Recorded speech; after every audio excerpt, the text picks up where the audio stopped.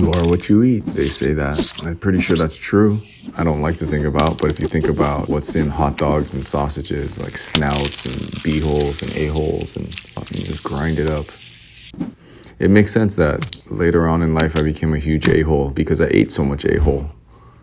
Every day I'm grateful that I can have fresh water when I'm thirsty and food when I'm hungry. Think about a fruit or vegetable that you didn't like as a child. Talk to it, have a conversation why you dislike it, and give it a second shot.